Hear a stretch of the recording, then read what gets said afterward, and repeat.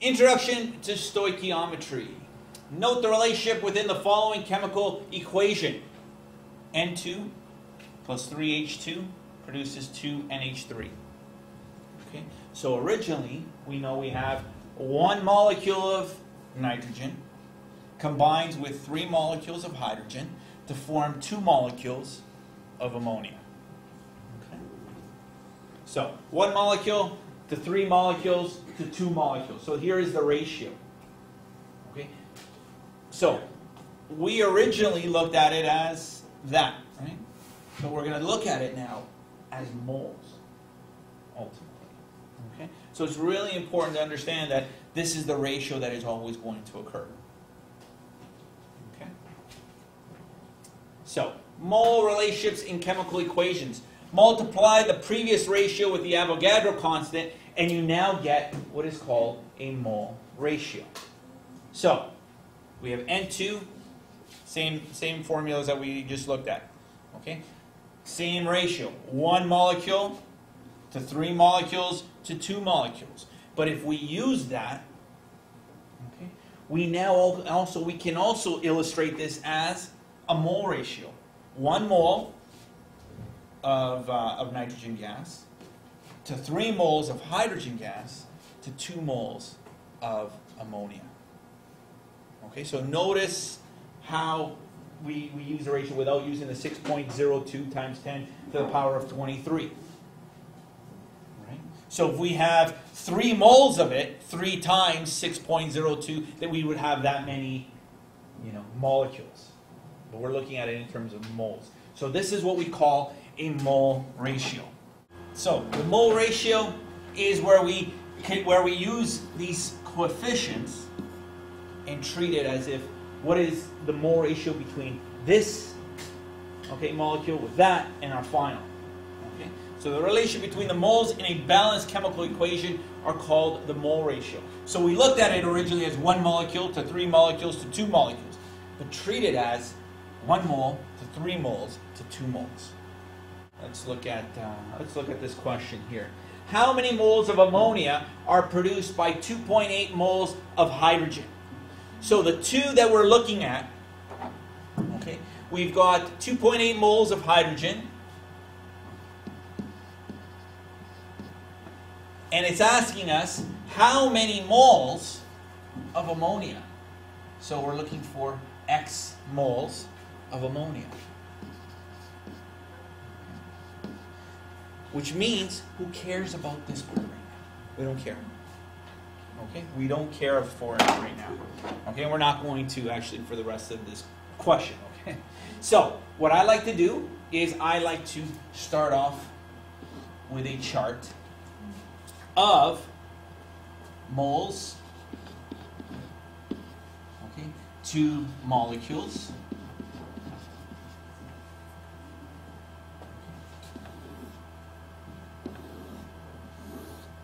And the first one that I'm going to use, okay, I'm going to list what part of the ratio I need. But I'm always going to put my unknown one here up at the top. So ammonia. Okay? And then the next one I'm going to put hydrogen. So, how many moles of ammonia do I have? I have of ammonia? No. That's what we're trying to find. Oh. Right? That's what we're trying to find. That's our X. So we have how many moles of hydrogen? 2.8. But now for the molecules part, okay, what we're going to do is we're going to take this ratio here. It's a 3 to 2 ratio. So we have how many molecules of hydrogen? 3. How many of ammonia? 2. Okay? So what I have here with this chart, okay, is this mole ratio that I can now use this chart as my equation. So here's what we do. We treat this separation between the two as our equal sign. And remember, in ratios, other ways to write a ratio is to write it in what form? as a fraction. So the ratio of x here, x to 2.8, can be written as x over 2.8. And this ratio of 2 to 3 can be written as 2 over 3. Okay? So pretty simple, right? Pretty simple. So, we have two molecules here of what? What are we referring to? Two molecules of ammonia over 3 molecules of hydrogen.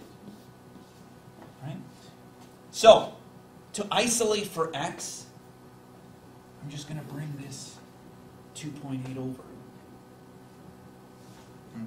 And I'm going to be left with x mole, okay, x mole of ammonia is equal to 2.8, okay, mole of hydrogen times 2 molecules of NH3 over 3 molecules of H2. Look what cancels out. Molecules, molecules. Okay, H2, H2, and I'm left with ammonia. So when I multiply 2.8 times 2, then I divide it by 3, and what do I get? Okay, so 1.86 mole of ammonia. But least number of significant digits of my question? 2. So I only want the 1.8, which now becomes 1.9 mole of ammonia. Okay. So what we had was we had a ratio of 3 to 2 of hydrogen to ammonia. But if we're given 2.8 moles of hydrogen, we have to figure out in terms of moles how many moles do we have, and we use this ratio. Okay. The mass relationships in chemical equations. The coefficients in a chemical equation can represent any of the following. Number of particles, as we did at the beginning. That's what we've already up until now know. The number of moles, which we've just kind of discovered, and the mass of each reactant and product. Because we can do that, we can find that out, right? So if we have the following, so we have, just like the equation we just looked at, N2 plus 3H2 produces 2NH3. So, in turn, we have 1 molecule to 3 molecules to 2 molecules. We have 1 mole to 3 mole to 2 mole. Okay? But now, mass of each one of the reactants, well, 2.80 grams of nitrogen to 6.1 grams of hydrogen to 34.1 gram of ammonia. How do you think I found that? The mass. Right? So how did I find the mass? So we remember what I told you guys, so make sure you remember the relationship of molar mass is equal to mass divided by number of moles. If I know the number of moles, right here, and I know the molar mass because I can find that out on the periodic table, I can use all that, multiply those two together to give me the mass ratio now of each one of these molecules, okay, that are put together. And if you add these up, 28.0 plus 6.1, what do you get?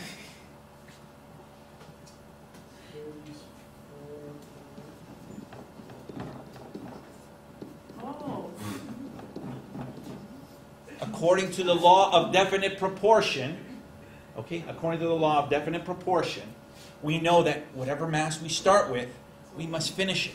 Remember, there's no such thing as magic. Okay?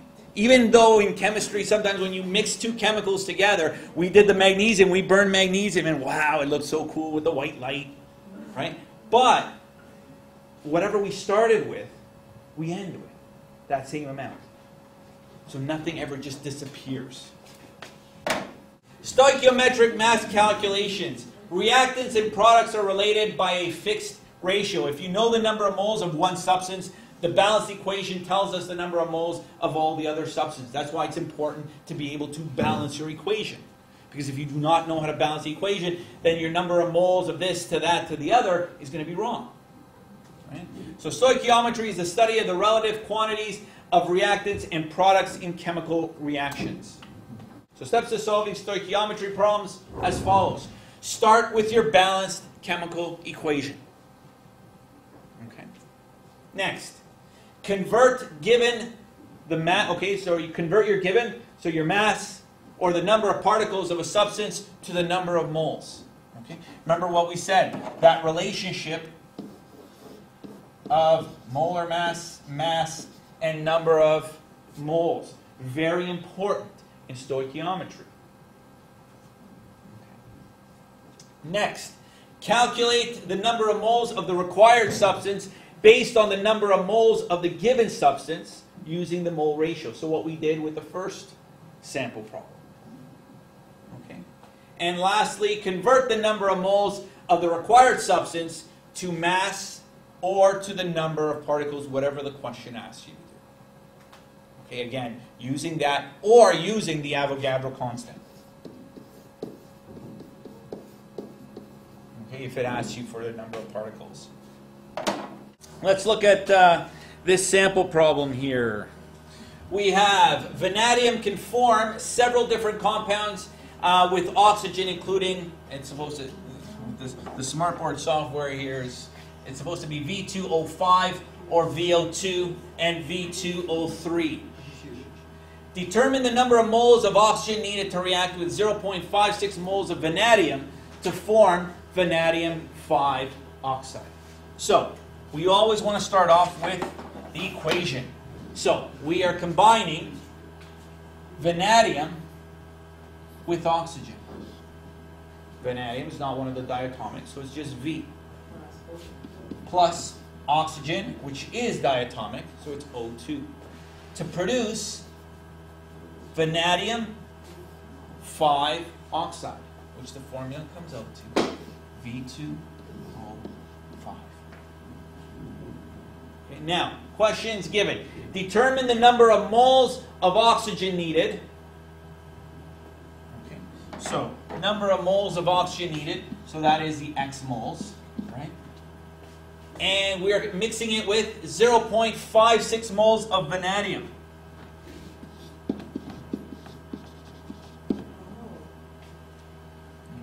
So, remember what we said, we always want to start off with our table, right? So we're going to, what are we listing? Okay, so we've got moles, and we've got molecules. So, which one are we going to list first? We're going to do that in a sec. We're going to do that in a second. So, which one are we putting first? Oxygen, right? Because it's the one that we're trying to find. And then we put vanadium. So, we don't know the number of moles of oxygen. So that's our X. What are the moles of vanadium? 0.56. How many molecules? This is where we balance. Okay? So now we're going to balance the following equation. So take a second, balance this equation. When we're balancing it, what do we get? How many vanadium? 4. How many oxygen? 5. And how many vanadium 5 oxide? 2. But now we don't really need this. This is not being asked in our question. So the ratio is based on this to that. Right? Based on that to that. So we have how many molecules of oxygen? 5. How many molecules of vanadium? 4. So remember what we said? When we're writing out our equation, we treat this as if this is the equal sign.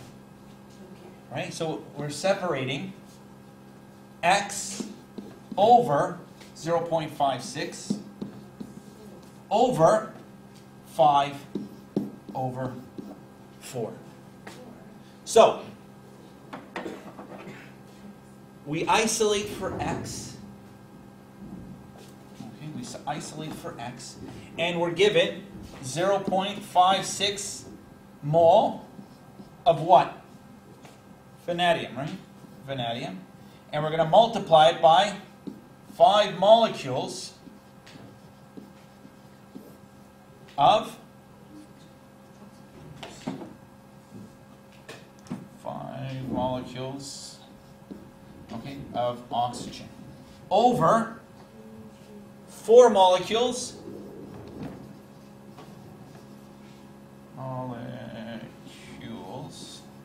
of vanadium. Okay, so molecules cancel out. Vanadium cancels out. All I'm left with is moles of oxygen. So when I multiply 0.56 times 5 and divide it by 4, what do I get?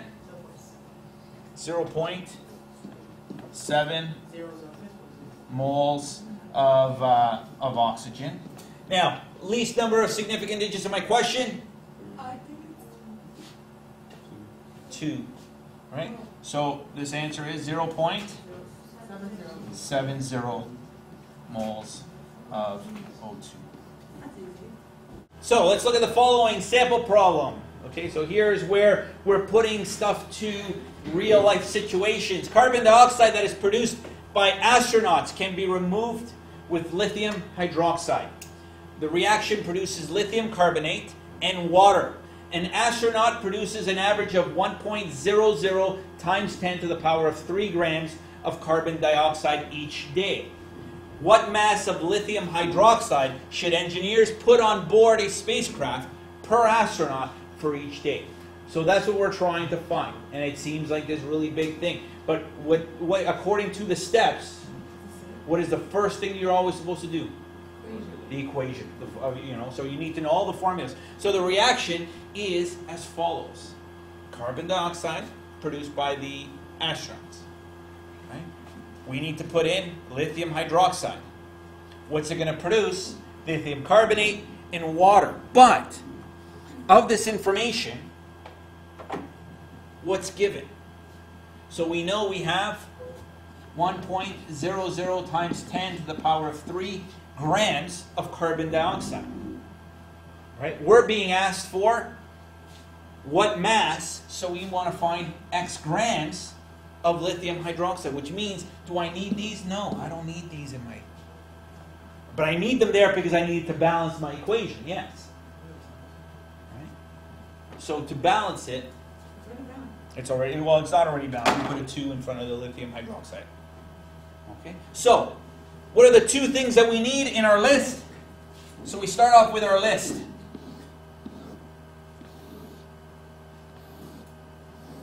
So what am I going to list first? Lithium hydroxide, because it's the one of my unknown. Okay? Now, what we're going to do is we're going to still use moles, and we're still going to use molecules. Okay? And I'll show you guys where the catch kind of lies. You probably already figured it out. Carbon dioxide. How many moles? Can we get that? Are we given that? No. It's something we're going to need to calculate. But let's fill in the rest of the chart. How many molecules of lithium hydroxide? 2. How many molecules of carbon dioxide? 1. So the ratio is 2 to 1. Okay? But now, how can I find the number of moles? Right? Exactly. I got to find the molar mass of carbon dioxide. So, using the pyramid, molar mass, number of moles. I want to find the number of moles. So I'm going to take my mass. Okay, I'm going to take my mass, which is 1.00 times 10 to the power of 3 grams. And I'm going to divide it by the molar mass of carbon dioxide. What is the molar mass of carbon dioxide? 44.0 grams per mole. So grams cancel out, and I'm left with how many moles?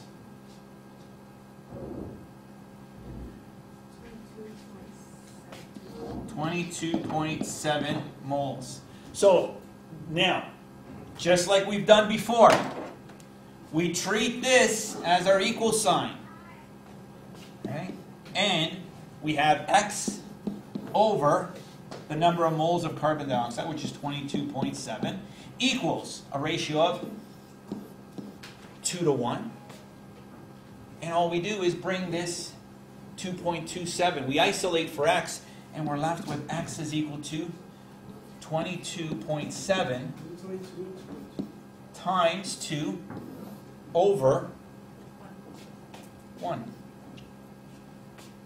So when we multiply those two and divide it by 1, which is going to be redundant to do, what do we get? What is it? 45.4? 45.4. And what does that represent? See, by not putting the units, now we got to figure out moles of lithium hydroxide. Now, is that what the question's asking? No. No, exactly. It's asking you for what? No. The grams, the mass. So, we're trying to find this. We are given that. So what do we need to find? The molar mass. So find the molar mass, and what are we going to do with that? Multiply.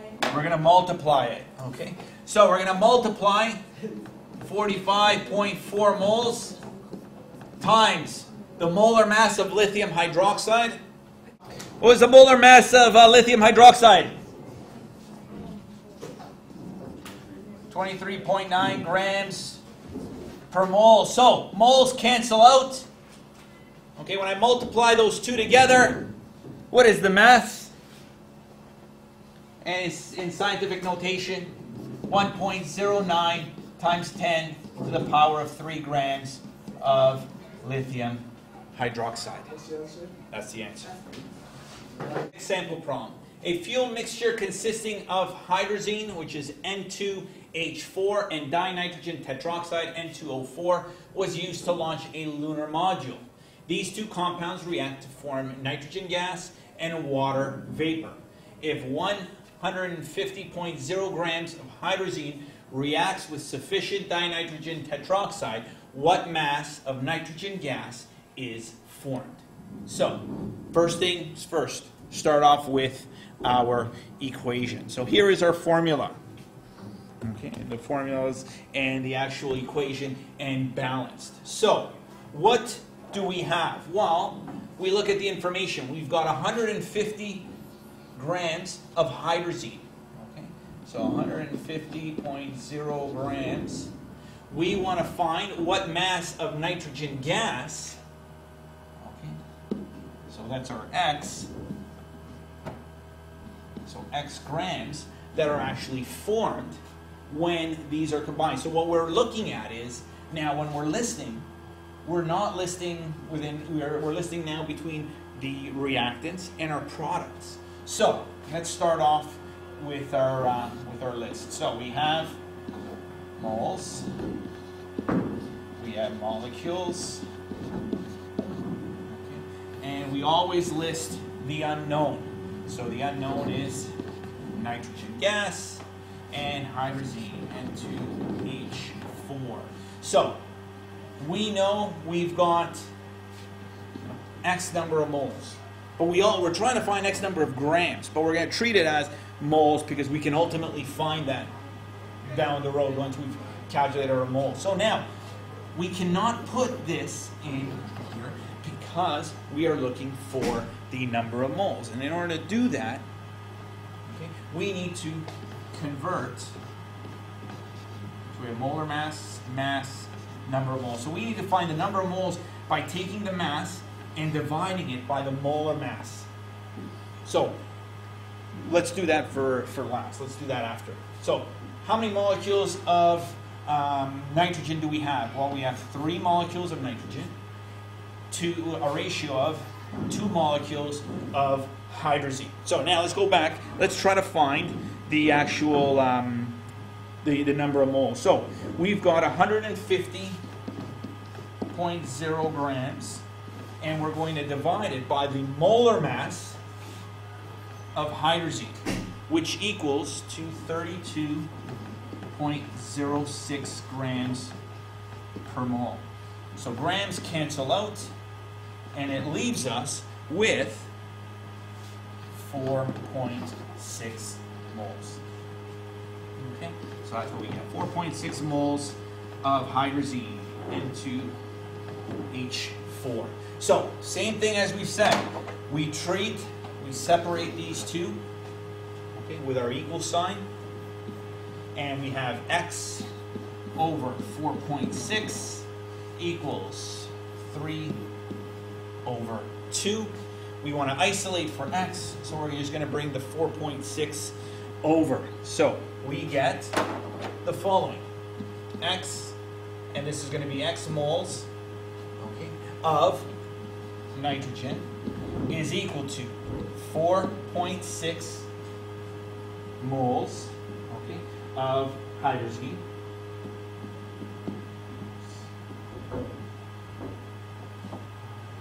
Putting too many things. Okay, times 3 molecules, okay, of nitrogen divided by 2 molecules, okay, of hydrazine. So, hydrazine cancels out, molecules cancels out, and the unit that I'm left with is moles of nitrogen. So when I multiply 4.6 by 3 and divide it by 2, I get 7.019 moles of nitrogen. Okay, but I'm asked for the mass of the nitrogen gas. So again, we use this relationship, but we're given the moles. We have to find the molar mass. So we are going to multiply. We're going to multiply what we just found, okay, moles of N2 times the molar mass of nitrogen gas, which is 28.01 grams per mole. So now notice here, moles cancel out. My answer is in grams, and I'm left with 196.6 grams of nitrogen. And remember, 4 significant digits are the least number of significant digits in my question, so I have 4 significant digits in my answer.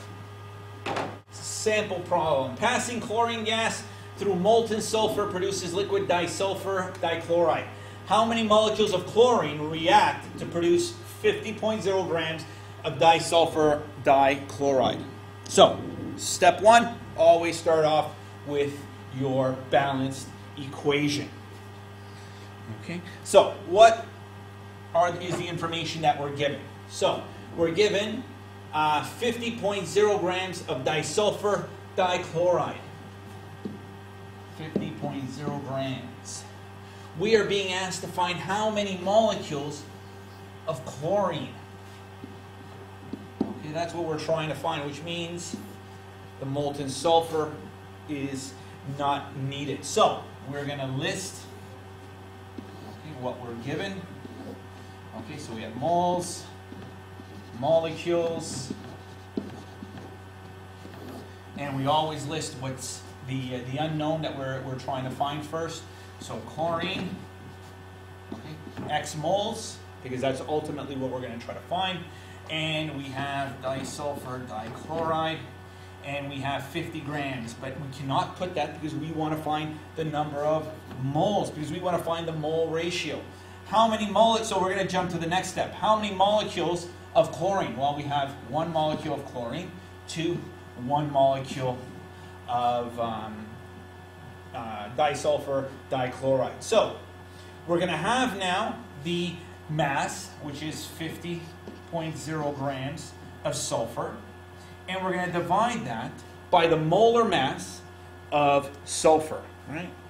And we get the following: 135 grams per mole. So grams cancel out, and we are left with 0.370 moles of disulfur dichloride. So, as we said before, we separate these two with our equal sign, and we're given X moles of chlorine divided by 0.370 equals 1 over 1.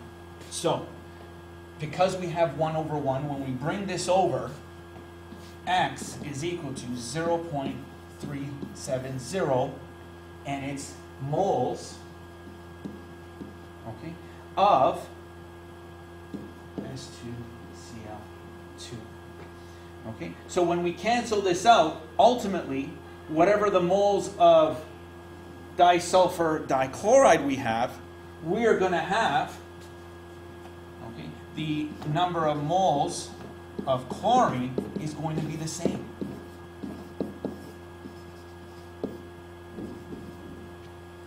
Okay, so now we have the number of moles, but we don't want the number of moles. It's asking us for how many molecules. But for us to be able to do that, we know that 1 mole, okay, of Cl2 is equivalent to 6.02 times 10 to the power of 23 molecules. Okay. So how do we use that? Well, we have moles up at the top. We have molecules here at the bottom.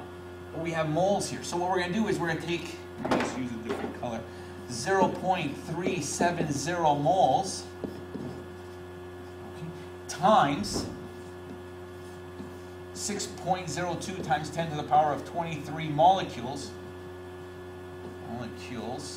per 1 mole of substance. So the moles cancel out, and I'm left with 2.22 times 10 to the power of 23 molecules of chlorine gas.